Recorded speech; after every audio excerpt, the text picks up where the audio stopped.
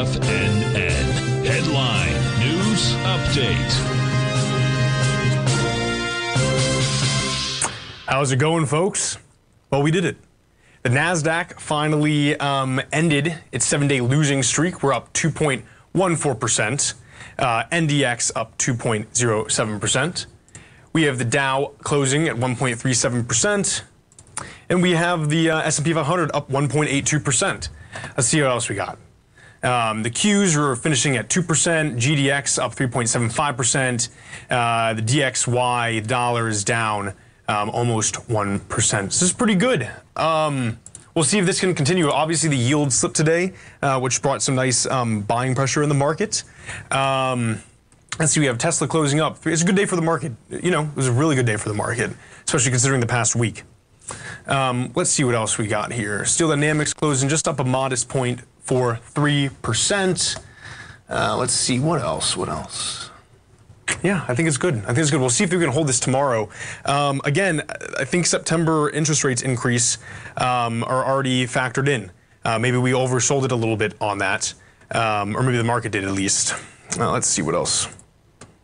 All our renewables, solar, big time. Solar Edge Technologies up 11.85%.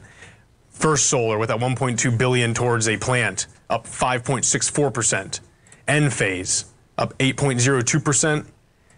TAN itself, the whole ETF for solar, is up 6.16%. This is some good stuff. All our chips are up. Very nice.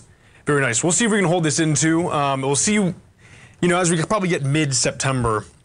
We'll kind of see what the market's doing regarding inflation and stuff like that. If we do get that 50 basis point increase in November, that's probably already in some way, somehow being priced in.